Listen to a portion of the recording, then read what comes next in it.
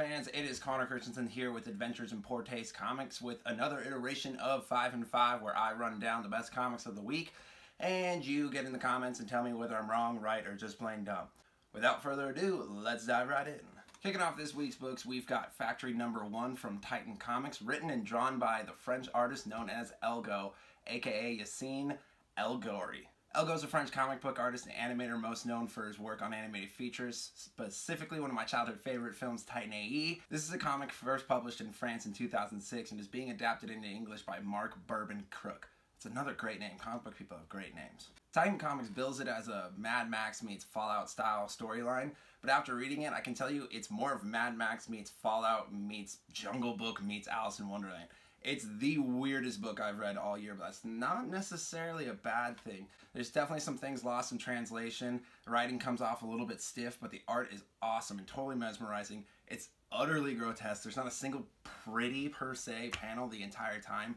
Almost everything is just gross and hard to look at, and there's fat people ruling over really skinny people in this weird economic class system. It's almost medieval-like in the way that the class works out there. It's based on this planet where everything has gone to shit and they don't really explain what happens, and I never really wanted them to. It's just a very weird, totally zany book. It's definitely going to be the weirdest book you read all year, at least up until this point, so it's worth checking out from Titan Comics. It's the week of milestone issues, and for Image Comics, Saga is hitting issue number 50. Written by Brian K. Vaughan and Fiona Staples, this is a book that has been written by the same creative team since it first started in 2012. 50 issues for any comic book these days, it's a big deal. 50 issues for an independent book is a huge deal. 50 issues for an independent book that doesn't have a movie waiting to be made and doesn't have a TV series being developed like The Walking Dead, that's absolute insanity. This issue is a complete celebration of the series as a whole up until this point that sees Hazel and her parents travel to an unknown planet that is incredibly dangerous and will definitely serve up some adventure for the trio. Over the past 6 years, readers have watched Hazel grow up right before their eyes, so I'm sure there will be some touching family moments that really celebrate what the book has become, and it's probably going to bring some tears out of people who've been reading it for a long time. It's a must-read for comic book fans, and it's just, you know, it's a big issue for Image Comics to have something other than something that's not written by Robert Kirkman really get celebrated and really kick ass, so good on you, Image. Well, whether you loved it or hate it, Dark Knight's Metal ends this week with Dark Knight's Metal number 6, written by Scott Snyder and Greg Capullo. I, for one, hope that some of the Dark Knights make it out. The Batman Who Laughs has been an incredible villain. The Red Death was awesome. Those are two that I hope somehow get out of it alive so they continue wreaking havoc on the DC Universe even after Metal concludes. It's going to definitely bring some new shit into the universe.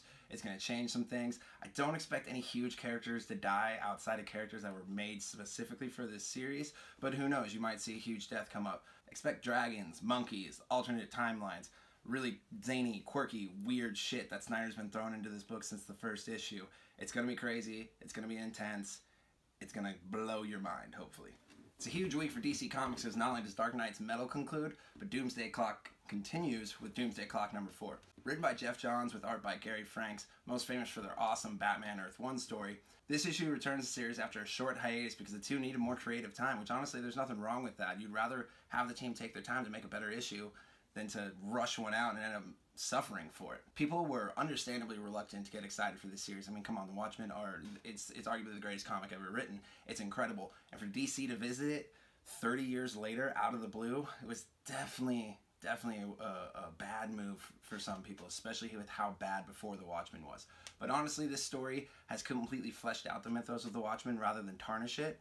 If you're not happy with the story, at least stay for Gary Frank's art. I mean, the guy is incredible. He's got that classic layout. Everything's very clean, very, very well constructed panels, and some of the best fight scenes in comics right now. Alright, and coming in at number 1 this week is another milestone, this time by way of Marvel Comics with Daredevil number 600. Written by Charles Soule with art by Ron Garney, we're at 600 fucking issues of Daredevil. That's incredible. Since its debut in 1964 by way of Stan Lee, Daredevil has been an Avenger, he's been an Defender, he's been a public enemy, he's been everything, and he's now just a mainstay of the Marvel Universe. And despite a god-awful movie with Ben Affleck, he's even got a kick-ass Netflix show right now that if you haven't watched, you have to. It has some of the best choreography in television when it comes to the fight scenes. Charles Soule, a lawyer himself, has returned Matt Murdock to his more classic roots. This series, since Charles Soule took over, has focused more on the balance between Matt Murdock the lawyer and Matt Murdock the nighttime vigilante. The epic Mayor Fisk storyline concludes in this issue with a team up of some of New York City's finest heroes from Moon Knight, Iron Fist, Luke Cage, Spider-Man, Misty Knight,